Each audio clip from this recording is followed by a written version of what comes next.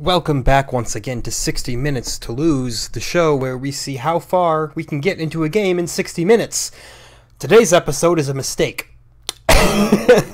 Today we have Taboo, The Sixth Sense, developed by Rare, published by Trade West. This is not a game. It's literally not. It is classified as a non-game on Wikipedia. There is no real gameplay to be seen. This is a tarot card reading simulator, known for containing a lot of content that normally Nintendo would not be cool with, such as religious imagery, nudity, things like that. So yeah, if you're ready to see some 8-bit titties, I've already had my share. For some reason, when I looked up the box art for this game, I just searched a Taboo NES. All I got was a shit ton of porn. So, you know, that's where we start here. All that has been and all that will be is here for you to know. Dare you glimpse the future? Dare you even ask? Oh, I guess so. Okay. So we have to put in our name. We're just gonna get my own fortune here. My real name is Paul, so we will go ahead and use Paul. That is it. That's my name. Birthday. I'm gonna dox myself here for all you to see. My birthday is actually coming right up, in 2 days here. 9/18. Now this is gonna confuse the game because my birthday is after the game already came out. It's probably gonna be like, that's impossible, man. I'm a male. Okay. Your question. Oh, I can actually ask questions. This could take me a while.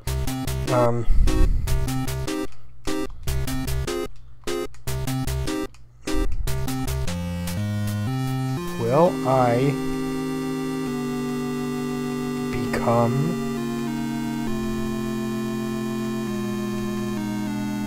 wealthy? Everybody asks, you know.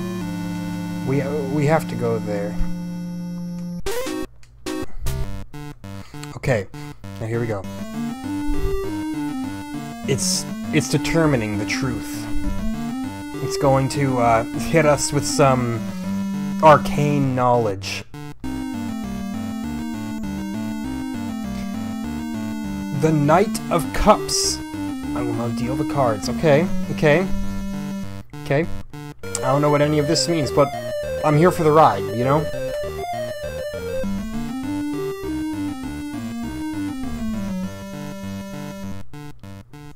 Okay.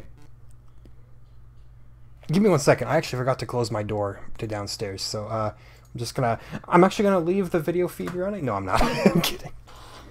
I forget to do that every time. Okay, here we go. Significator card, the Ace of Staffs. Your present position is inheritance or other gain. Okay. I believe you. But what does it mean?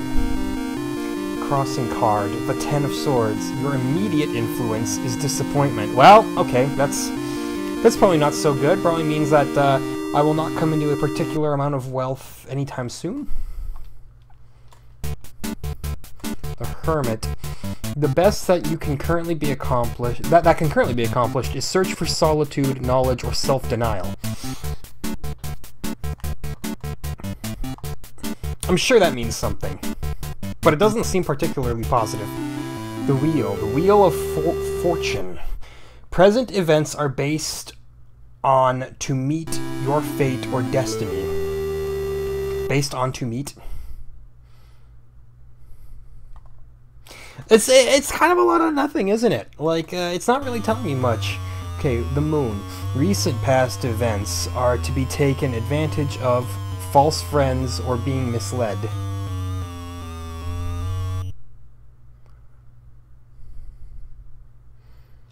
That doesn't seem accurate. Not to me. This is not good, son. Oh, there you go! It's the nudity, the High Priestess.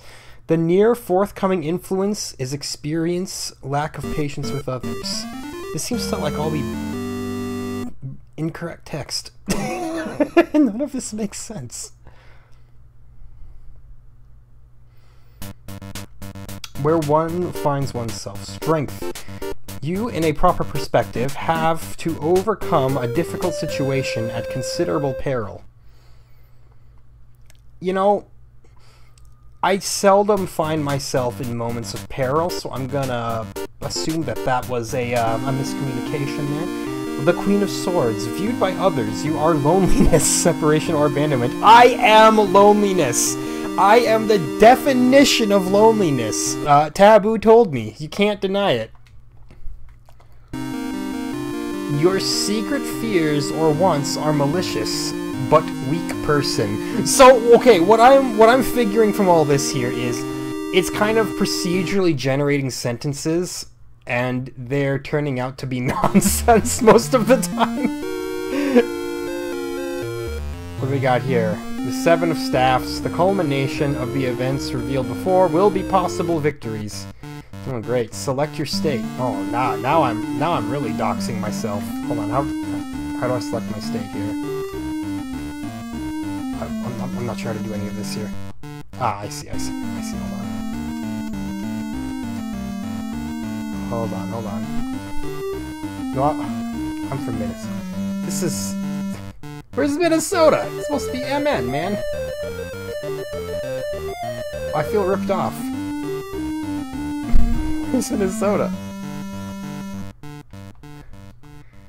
I am not legally allowed to play this game. They have New Brunswick and British Columbia, but they don't have Minnesota. They have Michigan, Massachusetts, Maryland, and Maine. Dude, how could they forget? I'm not from any of these. I guess I'll have to pick Iowa, because that's the closest. I don't know what minimum or maximum means here. Let's just, sure. Let's just go all the way, right? What does amount of numbers mean? I don't know, man. None of this means anything to me. Okay, these are my lucky numbers, I guess. Thanks for not giving me Minnesota, man. Alright, well, we've done it. We have indeed done it. We have, achieved our reading.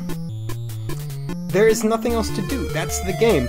So it gives you a bunch of procedurally generated sentences that generally don't make any kind of grammatical sense, making them pretty much impossible to parse out and read and get any actual information from. I asked it, will I be wealthy? And it basically said, hey, here's a bunch of stuff. So, how do we fill an hour with this game? Well, what I'm gonna do for you is, I'm going to read a little bit about tarot for you here. We're going to turn this into the Wikipedia show here. From this point on here, I'd like to understand, what are we looking at here? I know it's a tarot card reading piece of software. I know that that's kind of the concept, but what does that mean? Obviously, tarot are cards. It says here that they have been used from at least the mid-15th century in various parts of Europe to play games such as Italian tercini, French tarot, and Australian Konegrufen, many of which are still played today. In the late 18th century, some tarot decks began to be used for divination via tarot card reading and cartomancy, leading to custom decks developed for such occult purposes. So when tarot was initially created, this was not the intention. It was literally just used to play games. They were like, hey man, solitaire's getting boring, although solitaire probably existed way after tarot. But yeah, so I actually didn't know that. That's interesting. So we did learn something here. Like the common playing cards, tarot has 4 suits which vary by region. French suits in Northern Europe, Latin suits in Southern Europe, and German suits in Central Europe. Each suit has 14 cards, 10 pip cards numbering from 1 or ace to 10, and 4 face cards, king, queen, knight, and jack. In addition, the tarot has a separate 21-card trump suit and a single card known as the Fool. This 22-card selection of the tarot deck is known in divinatory circles as the Major Arcana. Depending on the game, the Fool may act as the top trump or may be played to avoid following suit. These tarot cards are still used throughout much of Europe to play conventional card games without occult associations, right, as we have learned. those are games that you can still play to this day. I suppose as long as it is documented, you can still play it. Among English-speaking countries where these games are not played frequently, tarot cards are used primarily for novelty or divinatory purposes. Yes, we've been over that. Usually using specially designed packs. Some who use tarot for cartomancy believe that the cards have esoteric links to ancient Egypt, the Kabbalah, Indian Tantra, or the I Ching. So basically everything. Those scholarly research has demonstrated that tarot cards were invented in northern Italy in the 15th century and confirmed that there is no historical evidence of the usage of tarot for divination before the late 18th century. A little bit of redundant information there. We did go over a little bit earlier the fact that that 18th century was around when the occult purposes started to take off for it here. The playing cards first entered Europe in the late 14th century, most likely from Mamluk, Egypt. Okay. The first records date to 1367. You know, you can say 14th century, and I know it's a long time ago, but when you say 1367, then I definitely feel like it was a while ago in Bern. And they appear to have spread very rapidly across the whole of Europe, as may be seen from the records, mainly of card games being banned. Yeah, people didn't like cards back then, you know? It's always like, oh, you play cards, you're going to wind up murdering somebody with a bazooka. Little is known about the appearance and number of these cards, the only significant information being provided by a text by John of Rheinfelden in 1377 from Freiburg im Breisgau. Probably didn't have to roll my R's there, but I felt like it anyway. Who, in addition to other versions, describes the basic pack as containing the still current 4 suits of 13 cards, the courts, usually being the king, ober, and unter, although dames and queens were already known by then as well. One early pattern of playing cards that evolved was one with the suit of batons or clubs, coins, swords, and cups. These suits are still used in the traditional Italian, Spanish, and Portuguese playing card decks, but have also been adapted in packs used specifically for tarot divination cards that first appeared in the late 18th century. And that I know as well. I do know that the cups, the swords, all that. I see that all over, referenced in various media, lots of video games occasionally, and, you know, TV shows and whatnot. Tarot does indeed keep a large footprint. The first documented tarot packs were recorded between 1440 and 1450 in Milan, Ferrara, Florence, and Bologna. Is it pronounced Bologna? It can't be Bologna, right? When additional trump cards with allegorical illustrations were added to the common 4-suit pack. These new decks were called Carte de Triomphe, Triumph cards, and the additional cards simply known as Triomphi, which became trumps in English. There you go. So when people talk about having a trump card, that's exactly what they are referring to. Would be those extra cards in the tarot deck. I assume that refers to your high priestess, your hanged man, things such as that. The earliest documentation of Triomphi is found in a written statement in the court records of Florence in 1440 regarding the transfer of 2 decks to Sigismondo Pandolfo Malatesta. Okay. Here you go. The oldest surviving tarot cards are the 15 or so Visconti Sforza tarot decks, painted in the mid-15th century for the rulers of the Duchy of Milan. A lost tarot-like pack was commissioned by Duke Filippo Maria Visconti and described by Martiano da Tortona, probably between 1418 and 1425, since the partner he mentions, Michelino di Bisoso, returned to Milan in 1418, blah, blah, blah, blah, blah. Just a little bit of history there. Yeah, the Visconti Sforza Tarot deck.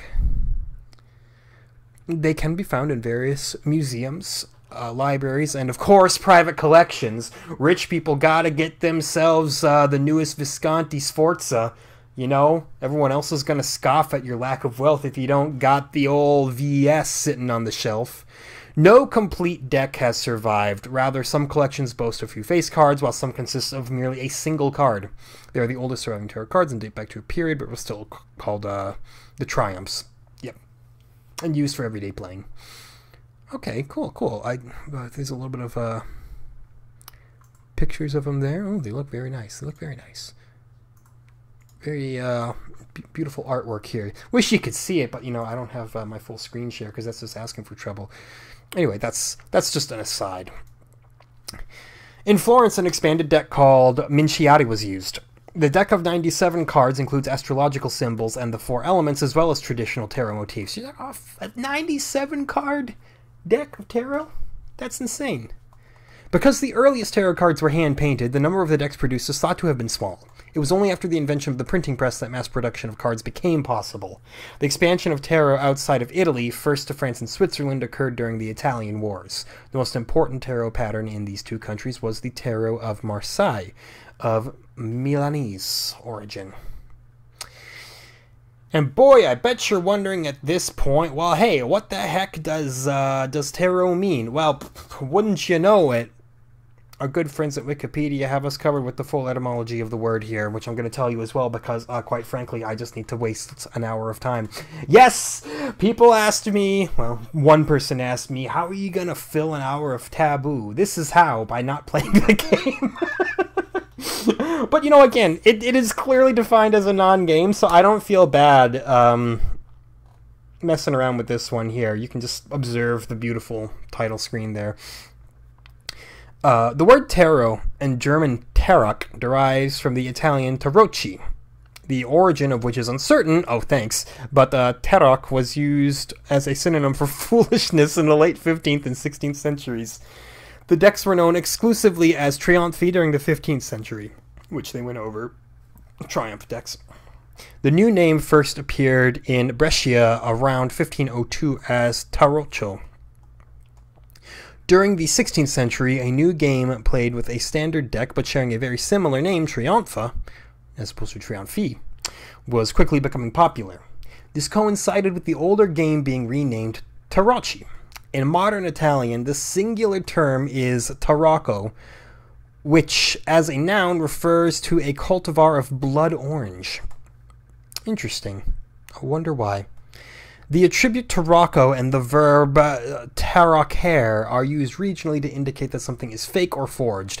This meaning is directly derived from the tarocchi game as played in Italy, in which tarocco indicates a card can be played in place of another card. Okay, I think I get it.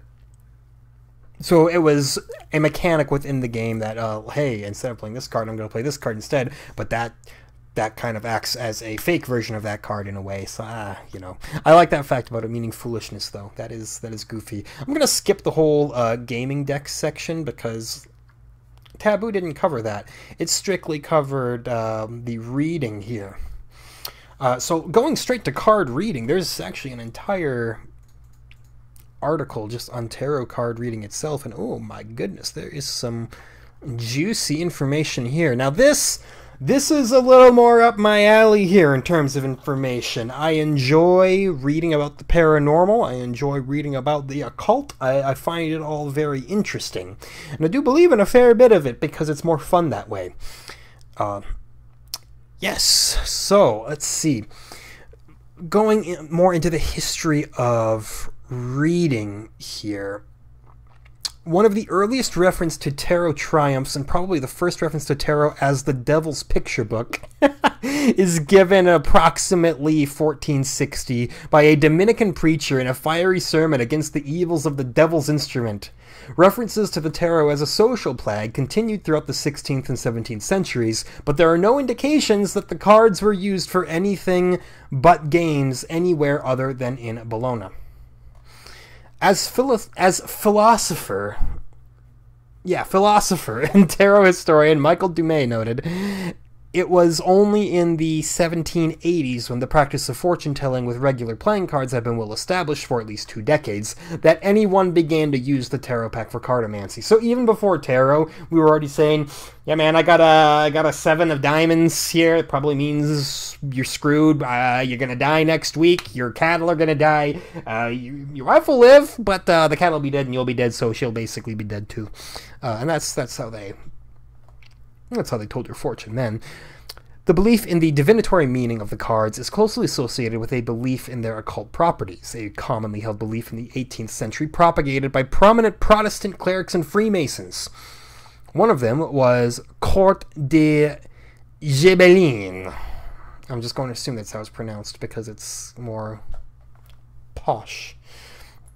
From its uptake as an instrument of prophecy in France, the tarot went on to be used in hermeneutic, magical, mystical, semiotic, and psychological practices. It was used by Romani people in telling fortunes. Yeah, definitely. Romani people, otherwise known fairly derogatorily as gypsies. As a Jungian philosophical apparatus capable of tapping into absolute knowledge in the unconscious, a tool for archetypical analysis, and even a tool for facilitating the Jungian process of individuation. Now, if I really wanted to go down the Wikipedia rabbit hole, I could tell you what all of that stuff means too, but for right now, I'm going to keep it...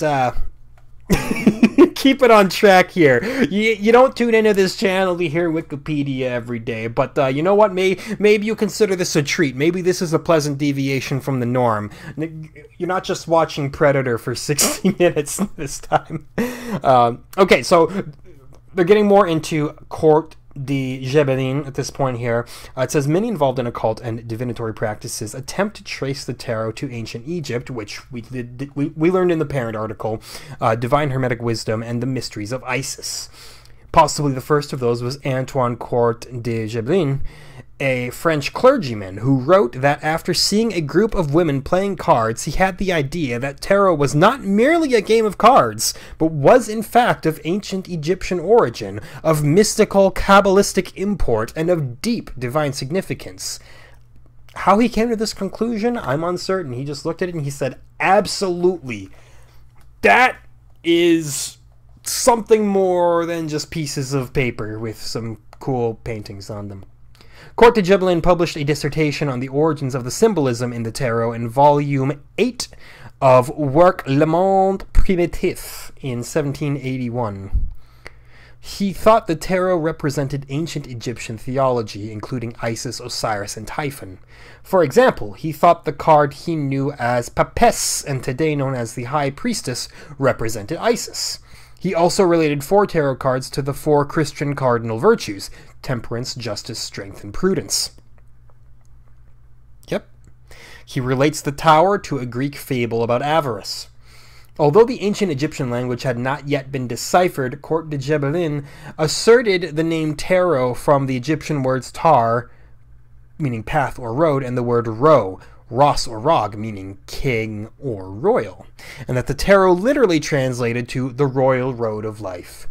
Later Egyptologists found nothing in the Egyptian language to support Court de Gebelin's etymologies. What a shame. He thought he was so close to finding something brilliant there, only to find out, you were off by a mile, man. Despite this lack of evidence, the belief that the tarot cards are linked to the Egyptian Book of Thoth continues to the present day. That's neat. The actual source of the occult tarot can be traced to 2 articles in Volume 8, one written by himself and one written by M. Laissé de M. That's what it says. It says M. Laissé de M. I don't know. Hold on. What is this footnote here? The asterisks and the abbreviations are the actual way Court de Gebelin refers to the second essay. Okay, yeah, he M. Laissé de M. *****. Who is this mystery man? This is the most shocking and confusing thing I've ever read on a Wikipedia article in my life. Anyway, the second has been noted to have been even more influential than Court de Gebelin's. The author takes Court de Gebelin's speculations even further, agreeing with him about the mystical origins of the tarot in ancient Egypt, but making several additional and influential statements that continue to influence mass understanding of the occult tarot even to this day. He made the first statements proposing that the tarot was the Book of Thoth, and made the first association of tarot with cartomancy. Court de Gebelin was also the first to imply the existence of a connection between the tarot and the Romani people, although this connection did not become well established in the public consciousness until other French authors, such as Bertrand d'Amblay and Jean-Alexandre Vaillant, began in the 1850s to promote the theory that tarot cards had been brought to Europe by the Romani, which, you know, was just kind of a bunch of racist bullshit. They're like, hey, we don't like the Romani. What can we pin on them? Sure. Tarot, it's your fault. The first to assign divinatory meanings to the cards was cartomancer Jean-Baptiste Ariette, who they mentioned. And no, they did not mention him. This is the first that this person is referred to, also known as Atelia, or Atela, sorry, in 1783. According to Damet, or Dummett, I don't know how it's pronounced, probably Damet, because it's fancier. Atela devised a method of tarot divination in 1783, wrote a cartomantic treatise of tarot as the Book of Thoth, created the first society for tarot cartomancy, the Société littéraire des associés libres des interprètes de livres de Thoth. It's all French. I don't speak French. Created the first corrected tarot, supposedly fixing errors that resulted from misinterpretation and corruption through the mists of antiquity. I love how they word that. Corruption through the mists of antiquity. If that ain't a black metal album title, I don't know what is. This whole thing was known as the Grand Atela deck. Created the first Egyptian tarot to be used exclusively for tarot cartomancy, and published under the imprint of his society the Dictionnaire synonymique de livres de Thoth, a book that systematically tabulated all the possible meanings which each card could bear when upright and reversed. Okay, so, yeah, you know, when people lay out the tarot cards and they pull it out and they're like, oh no, the Wheel of Fortune is upside down, you're going to lose the lottery again. Oh.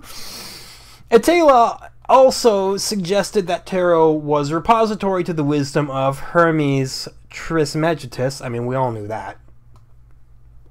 I definitely know who that guy is, was a book of eternal medicine, was an account of the creation of the world, and argued that the first copy of the tarot was imprinted on leaves of gold. Dude, the lore! The lore just keeps giving. In his 1980 book, The Game of Tarot, Michael Dumais suggested that Atela was attempting to supplant Court de Gébelin as the author of the occult tarot. Atela, in fact, claimed to have been involved with tarot longer than Court de Gébelin. Oh, okay, a little bit of a dispute there. I invented occult tarot. No, I invented occult tarot. But behold, a new challenger has appeared. Enter Marie-Anne Lenormand. Marie-Anne Adelaide Lenormand, get a shorter name, outshone even Atela, and was the first cartomancer to people in high places, though her claims to be the personal confidant of Empress Josephine, Napoleon, and other notables. No, through her claims. Yes, through her claims to be the personal confidant of Empress Josephine, Napoleon, and other notables. So this lady, she's like the go-to fortune teller for Empress Josephine and for Napoleon, or so she claims. Pretty nuts. Lenormand used both regular playing cards, in particular the PK pack, as well as tarot cards likely derived from the Tarot de Marseille. Following her death in 1843, several different cartomantic decks were published in her name, including the Grand Jeu d'Ami Lenormand, based on the standard 52-card deck, first published in 1845. Years, words. That's not the interesting stuff here. And it just kind of goes on and on, you know? I'm going to skip ahead a bit here to more modern history here. Just because a lot of this is a little bit samey. But I'm going to come to a name that probably the majority of people here know. Let me just make sure that I'm in the right section here. Sorry, I didn't rehearse any of this beforehand, so I'm kind of flying off the seat of my pants here.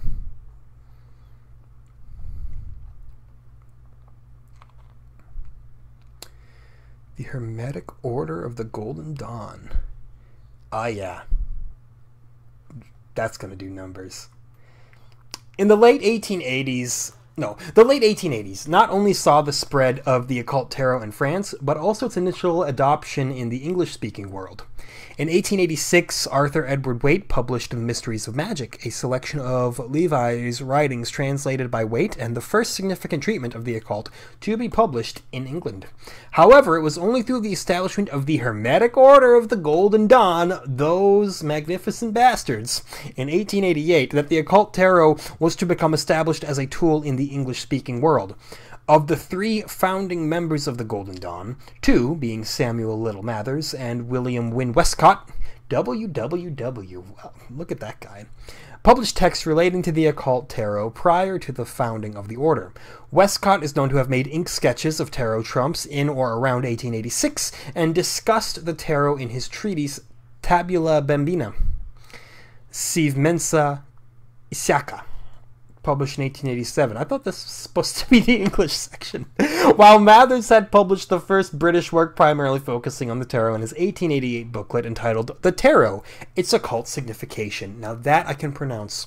Use in fortune-telling and method of play. Oh, sorry, that's the full name. The Tarot, Its Occult Signification, Use in Fortune-telling and Method of Play. I wouldn't call it the catchiest of all names, but it certainly gets its point across.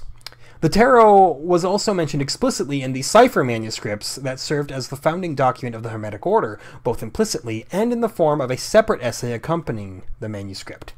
This essay was to serve as the basis for most tarot interpretations by the Golden Dawn and its immediate successors, including such features as placing the Fool before the other 21 trumps when determining a Kabbalistic correspondence of the major arcana to the Hebrew alphabet, attributing the Hebrew alphabet correspondences to pathways in the Tree of Life, swapping the positions of the 8th and 11th arcana, being justice and strength, and reassigning Kabbalistic planetary associations to accord with the reordered trumps. What does all that mean? That's up to you to find out. I'm just reading, man. The Golden Dawn also renamed the suits of batons and coins to wands and pentacles. I have seen that. I've seen both renditions used. Swapped the order of the king and the knight among the court cards. Renamed them the prince and the king, respectively. Changed the page to become the princess. How forward-thinking. Assigned each of the court cards to the letters of the tetragrammaton, thus associating both the court cards and the suits to the 4 classical elements, and associated each of the 36 cards ranked from 2 to 10 from 2 to 10 inclusive with one of the 36 astrological decans. So basically, they confused it all up. They said, you know what the biggest problem with tarot is? It's just been too simple. Let's bring this up a notch here.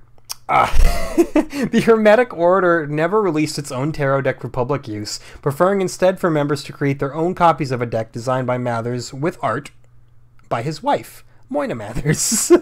Hey guys, you can have your tarot, but you gotta use my wife's art. She's been working real hard on this. She's a really good drawer, trust me. You're going to want hers on your tarot. However, many of these innovations would make their first public appearance in 2 influential tarot decks designed by members of the Order. The Rider-Waite-Smith deck and, of course, the Thoth deck. Is it Thoth or is it Thoth? I think it's Thoth. Hold on, I can actually find out right now. Thoth.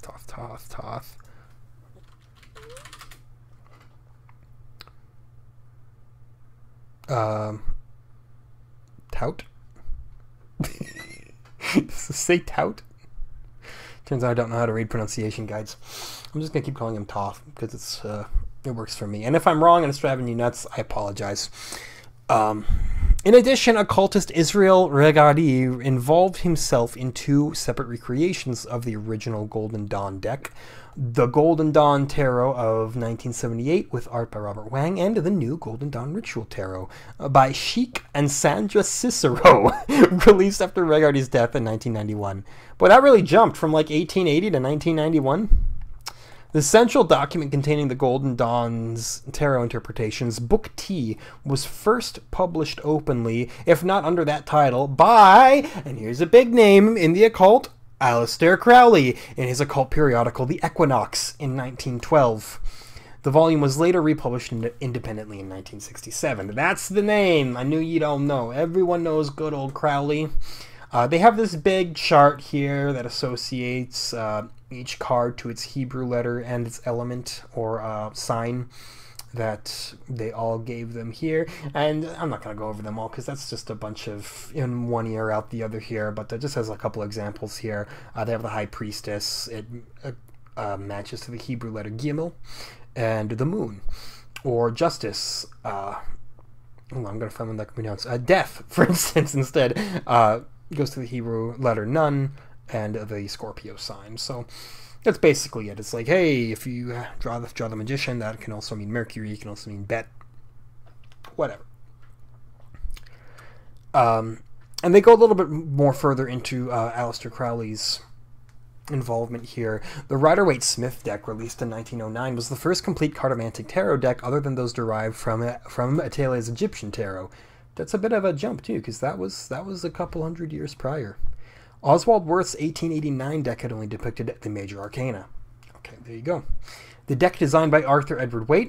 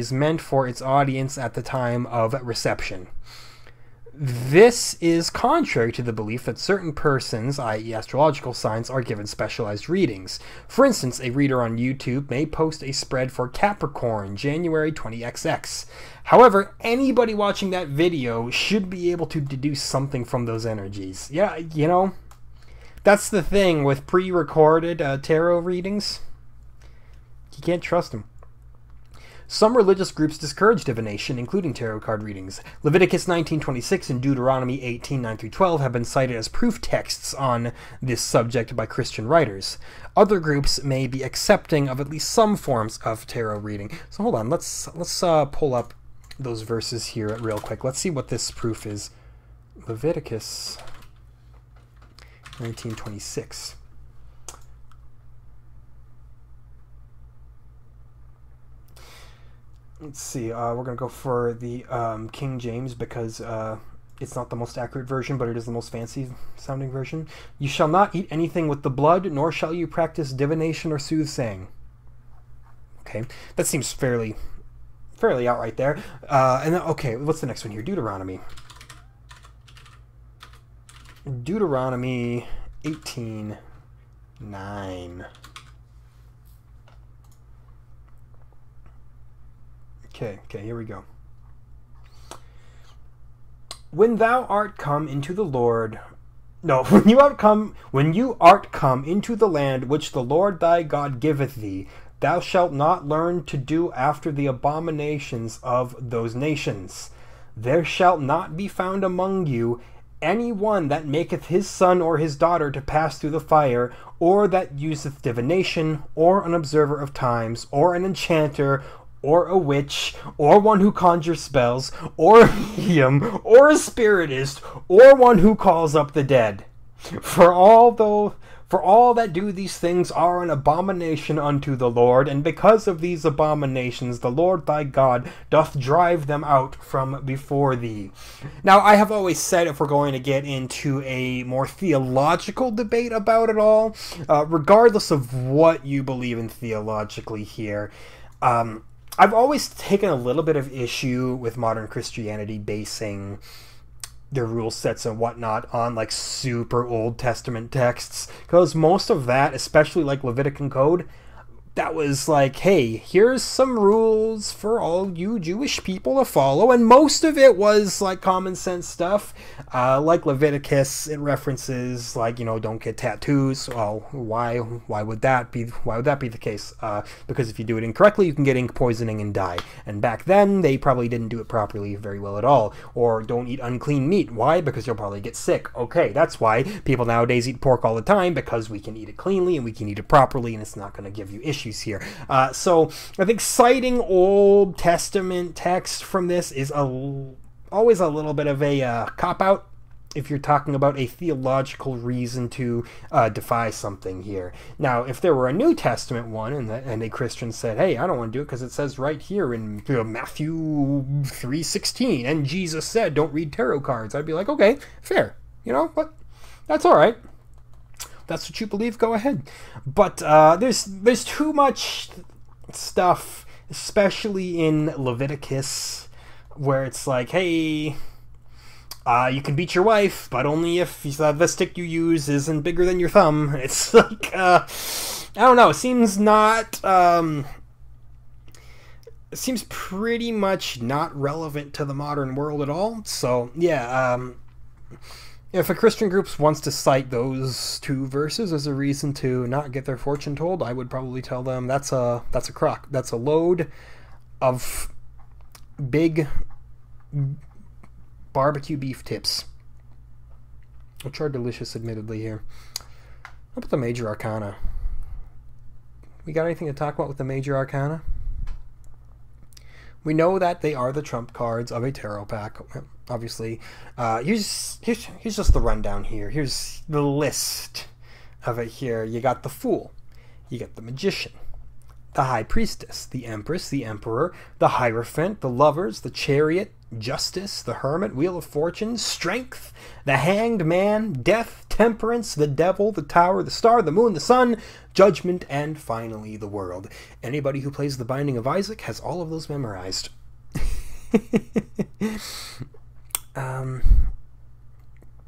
Yeah. And the list just kind of goes on and on and on here. Like we've got man, yeah, they have a Wikipedia page for every single card here. The Fool, for instance, we'll just talk about him for a little bit here. The Fool is titled L'Amato in the Tarot of Marseille, and Il Amato in most Italian language tarot decks. These archaic words mean the madman or the beggar, and may be related to the word for checkmate in relation to the original use of tarot cards for gaming purposes. In the earliest tarot decks, the Fool is usually depicted as a beggar or a vagabond. So see, treating homeless people like garbage is clearly not a recent trend. If you make a card called the Fool and it's a homeless person, it's like, wow, what a jerk. In the Visconti Sforza tarot deck, the Fool wears ragged clothes and stockings without shoes and carries a stick on his back. He has what appears to be feathers in his hair. His unruly beard and feathers may relate to the tradition of the woodwose or wild man. Another early Italian image that relates to the tradition is the first and lowest of the series, and the so-called Tarocchi of Mantegna. This series of prints, containing images of social roles, allegorical figures, and classical deities, begins with Misero, a depiction of a beggar leaning on a staff. A similar image contained in the German Hofamtespiel. There the Fool is depicted as a barefoot man in robes, apparently with belts on his hood, playing a bagpipe. What do we draw for the Fool? I don't know, play a guy who plays bagpipes. No one's gonna like him anyway. I actually do enjoy bagpipes myself, but, you know. Let's see here. I'm just trying to find anything interesting to read here. There's a bunch of stuff about, like, oh, as lowest trump, as excuse, as highest trump, all this. But I don't know enough about tarot reading for it to make any sense here. In other media. It had to happen. JoJo's Bizarre Adventure, Stardust Crusaders, uses tarot cards to name the character's stands. An ornery yet intelligent Boston Terrier named Iggy uses the stand named the Fool with the power to control sand. Yep. I've seen it. Of course I had to mention it. The Persona game franchise uses tarot cards to symbolize major characters in the games and to categorize personas. The protagonists of the 3rd, 4th, and 5th game are loosely represented by the Fool, with Persona 3 and 4 also using the Fool to represent their group as a whole, and Persona 5 using it to represent the character Igor. That I didn't know. I have Persona 4, I just haven't, like, really dug deep into it yet. How about the Magician? What do you got here?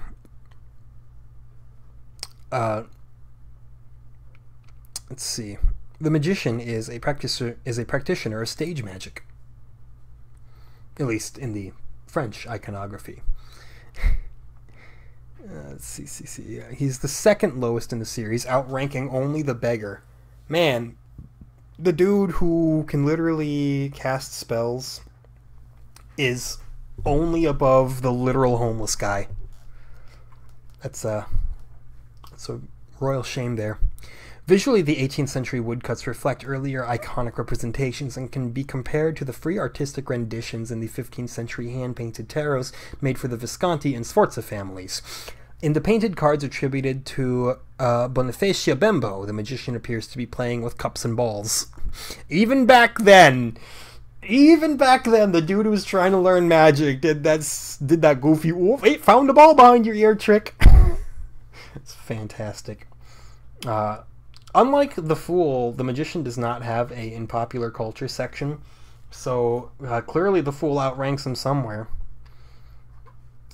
Let's see, we have the High Priestess, who is of course depicted as a lady.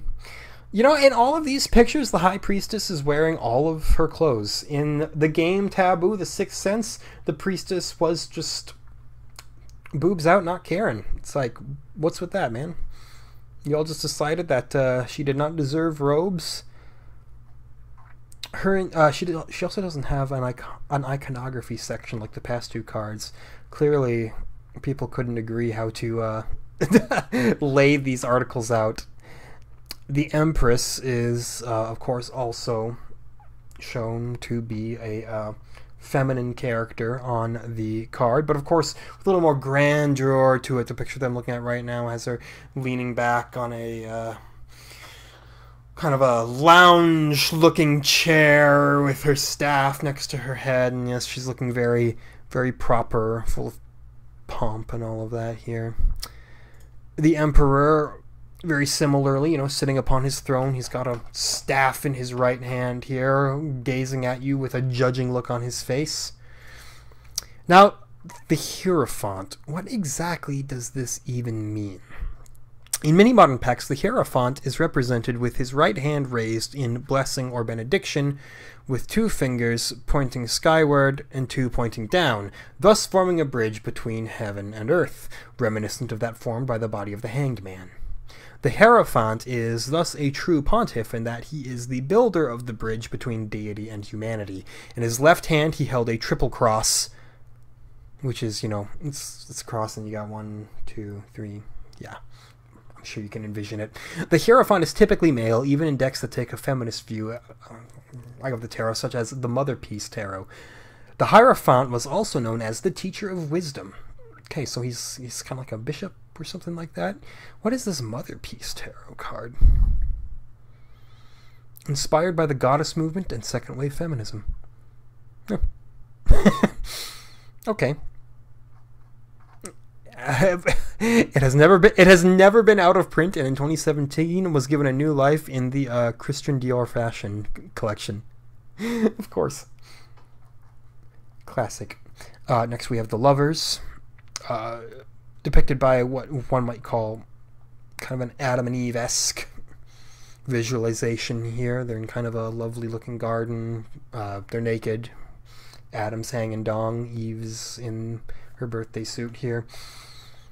This article once again does reference JoJo's Bizarre Adventure again, of course. Yep, one of the Steely Dan's stand was, of course, named after the Lovers. I don't remember every single stand from JoJo though, so you know that's a little reminder to me. The Chariot. You're never going to guess what the Chariot is represented by. It's a chariot. A figure sits in a chariot, although he holds no rope. He is pulled by 2 sphinxes, or horses. I like the sphinxes more, you know. If you're gonna go with tarot, you gotta go all the way. You need to be as gaudy as possible. You can't just be like, yeah, here's a regular chariot, got horses, they're just regular brown horses. Nah, the sphinxes, the one in the Wikipedia article right here, he's got 1 black sphinx and 1 white sphinx, and they're about to tear into you here. There's often a black and white motif. For example, one of the steeds may be black and the other white. The figure may be crowned or helmeted and is winged in some representations. Not in this one that I'm looking at here. The figure may hold a sword or wand. Oh, fancy. He is indeed holding a wand. Let's see. The Thoth Tarot deck has the figure controlling 4 animals. Gee, Chariot, how come your mom lets you have 4 sphinxes? Some people get all the luck. Justice. It's just a dude holding a sword, really. He's sitting on his, Oh, no, I see. He's sitting on his throne. He's got a sword sticking upright in his right hand. He's holding the scales in the other hand. All right, that's where justice comes from, I suppose, there. I was going to say, what does this have to do with justice? He's just holding his sword up in the air, holding it very awkwardly. But no, he's got the scales of justice, so that makes sense. The Hermit. It's just an old man holding his staff, holding a lantern. I could go on and read all of this stuff, but no reason. We're just chilling now. A version of Waite's The Hermit, designed by Barrington Colby, is depicted on the inner jacket sleeve of Led Zeppelin 4. Huh. I'll have to check that out. I have it on vinyl upstairs. Wheel of Fortune. Now this is kind of a anachronism here, because the Wheel of Fortune tarot card is represented by an extremely colorful wheel with Pat Sajak to the right and Vanna White to the left. They have a big board with letters on it, and it just says Wheel of Fortune on it. I'm not sure. Actually, it makes sense.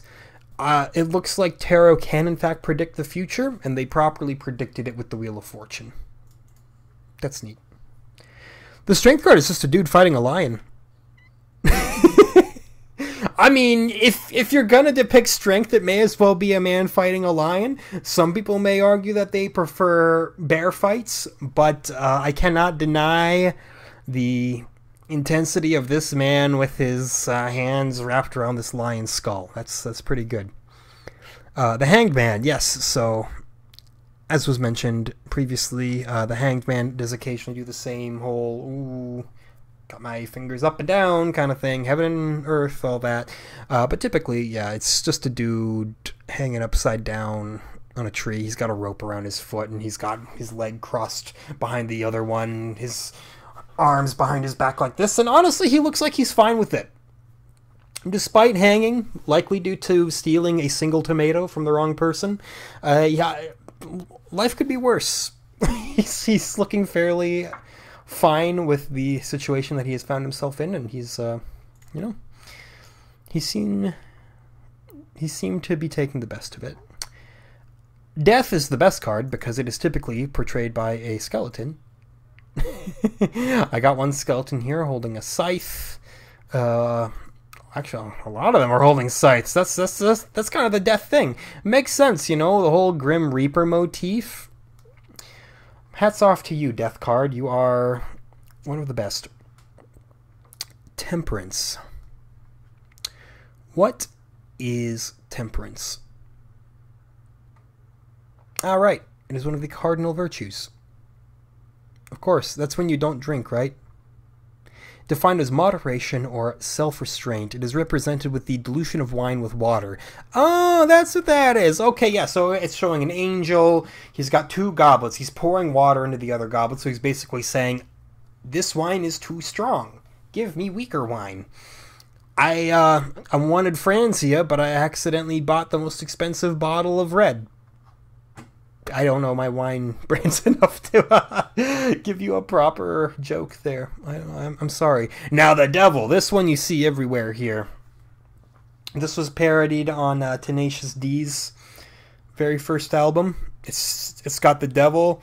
He's standing on some block thing. He's got his hand up in the air. He's scowling at you. He's got a naked man and woman in front of him. They've got shackles on them. He's like, I am the devil, and you are not, and I am evil.